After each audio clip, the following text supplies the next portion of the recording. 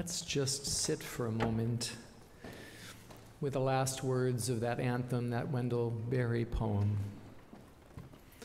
For a while I rest in the grace of the world and am free.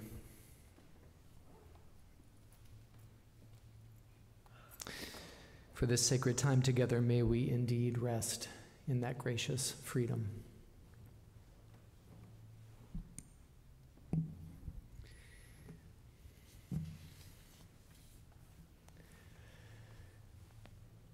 I'm really delighted this semester to be teaching a class over at the Divinity School. The class is called Meaning Making, Theological Reflection on Ministry. And it's a class where students doing internships or field education can gather to reflect theologically on their practice of ministry.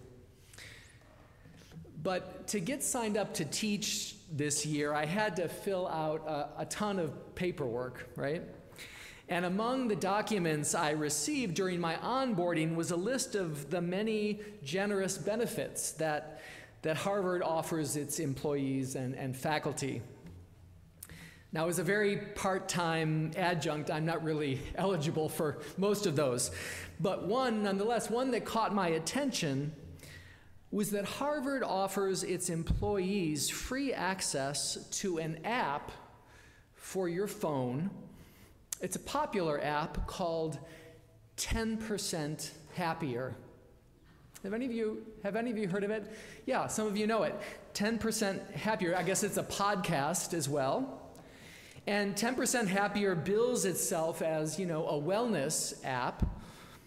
But from what I can see, it's actually more of a religion app, right? Or at least a spirituality app, because it offers lessons in meditation and mindfulness and gratitude and other spiritual practices that the app suggests will make us happier by at least 10%, right? And at first I thought, gosh, that's kind of a modest claim, 10%.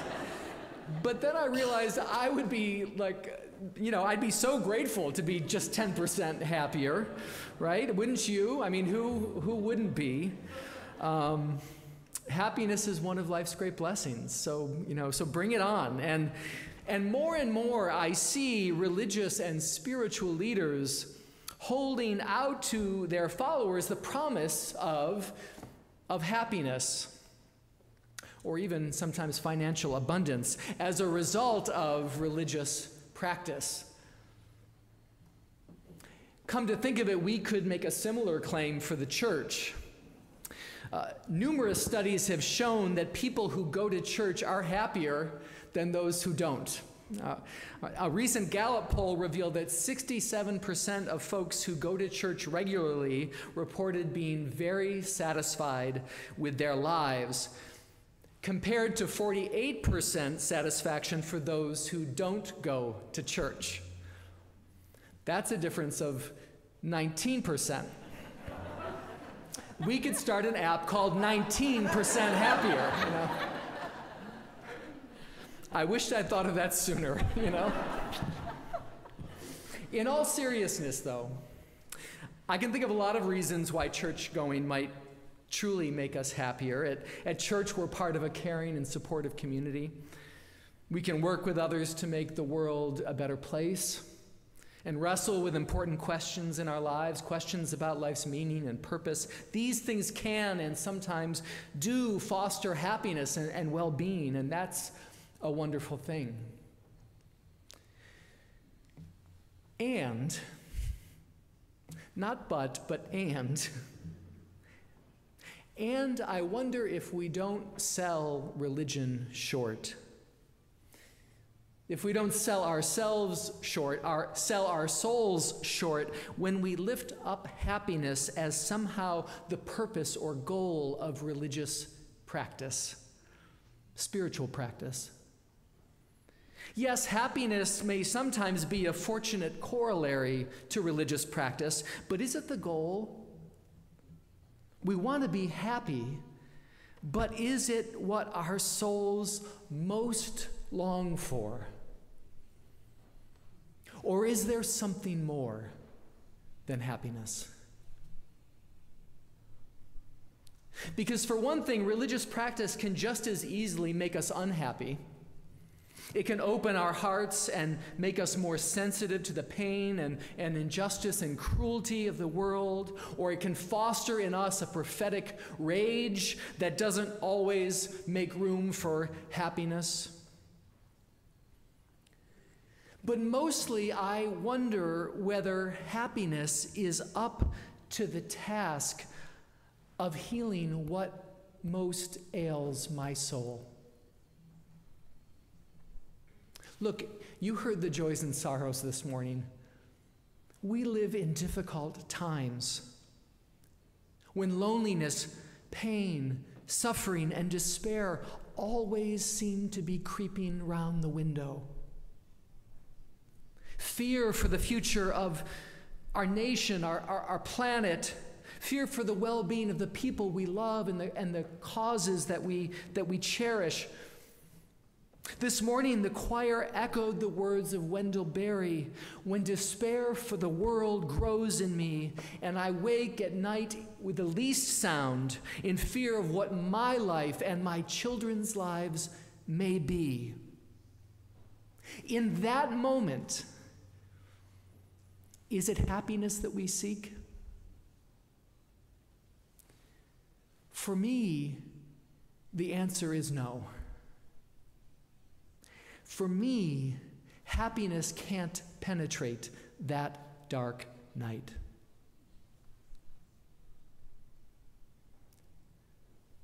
But if there was something that could, if there was something that could salve our despairing hearts, something that could revive our spirits when all seems lost, if there were that something, then I'd want to know about it and experience it and make it the object of my religious desire and devotion.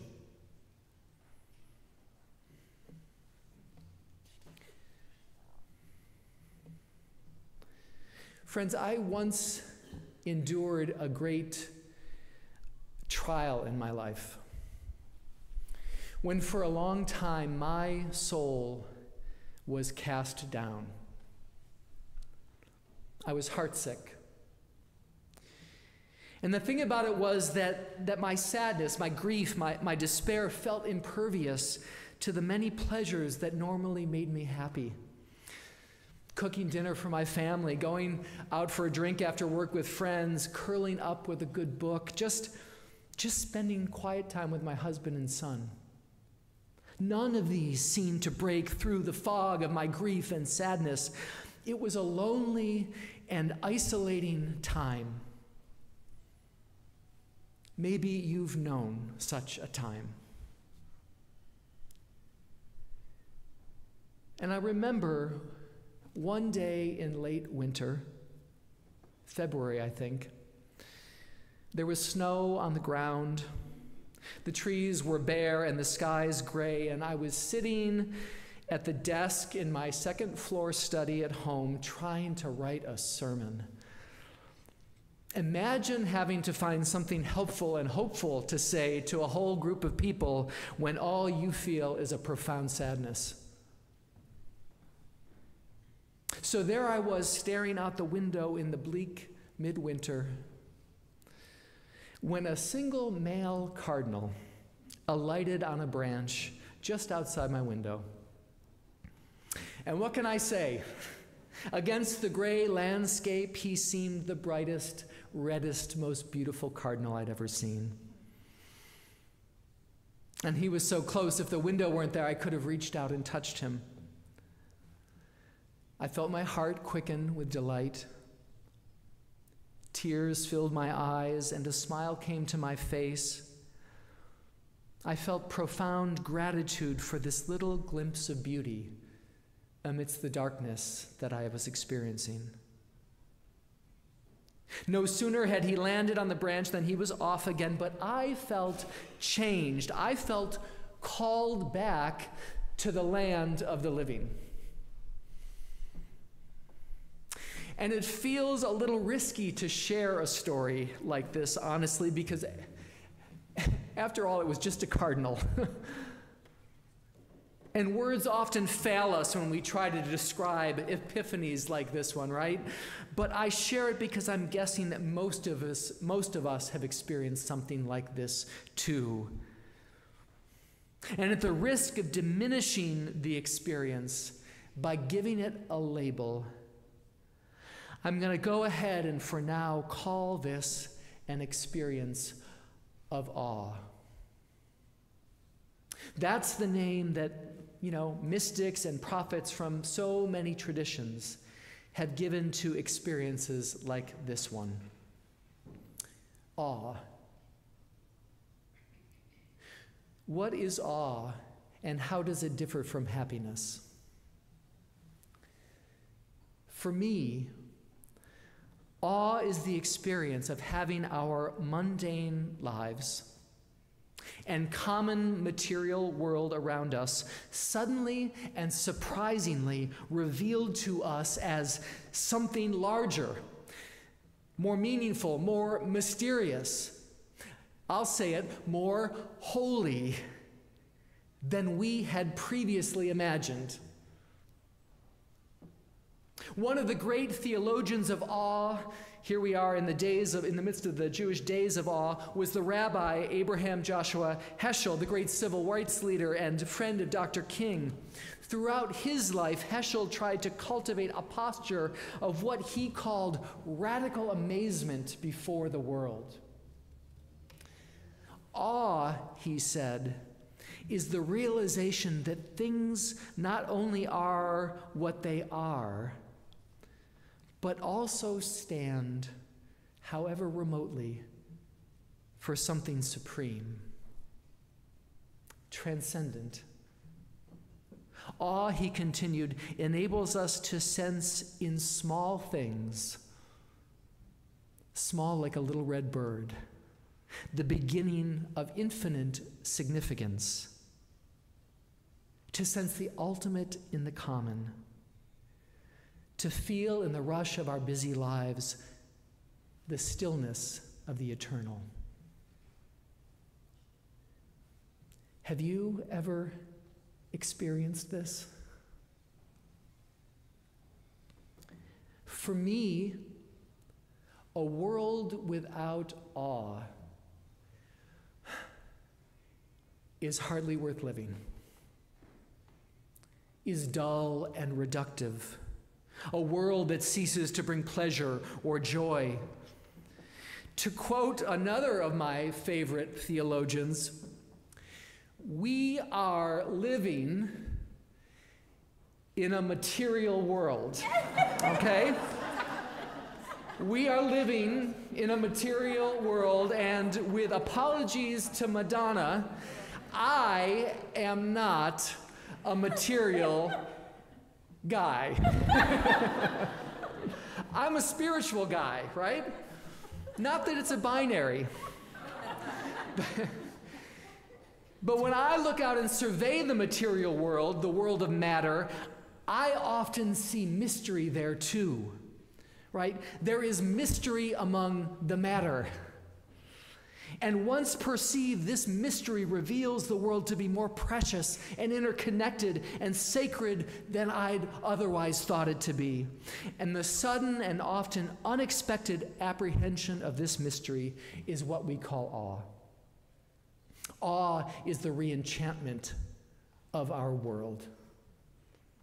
And I'll tell you, one of the reasons I'm grateful to be a Unitarian Universalist is that our transcendentalist ancestors, Emerson, Thoreau, Margaret Fuller, they taught me, they teach us that the holy isn't just locked up in some ancient scripture somewhere, but the sacred is all around us. The world is literally shot through with the holy. Thanks be to God. The apprehension of this truth has made all the difference in my life. And it's not just that awe has this power to gobsmack us and blow our minds open and set us crying at the sight of a cardinal. There's something else about awe. Awe does have the power to call us back to life. Back to life's beauty and goodness. When my heart is closed, when my soul is cast down, it's awe, not happiness, that revives me. Once, when giving thanks to God, Abraham Joshua Heschel wrote, "God, I asked you for wonders instead of happiness, and you gave them to me."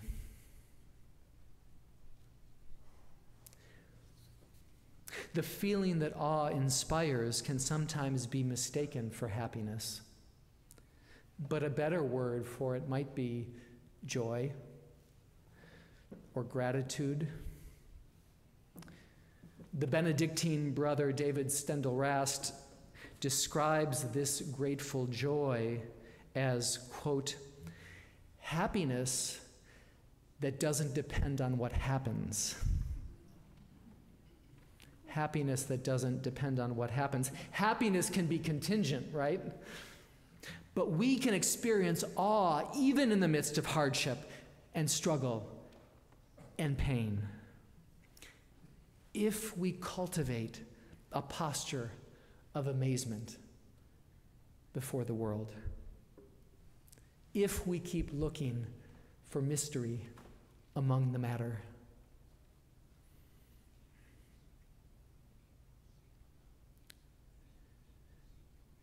Friends, eventually happiness comes home to us like a lost dog. It always does. And once again, our life is content with its pleasures. But when despair for the world grows in you, and you wake in the night in fear of what your life and your child's life may be, then my prayer is that you will be met with a wonder that calls you back to life. For a while, I rest in the grace of the world and am free.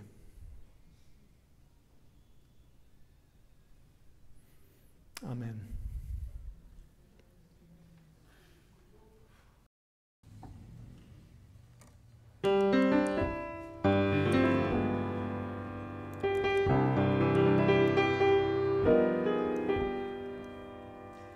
Why should I feel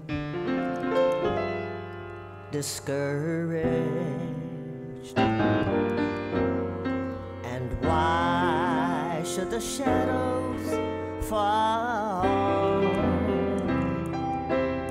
Why should my heart ever be lonely and long for heaven and home?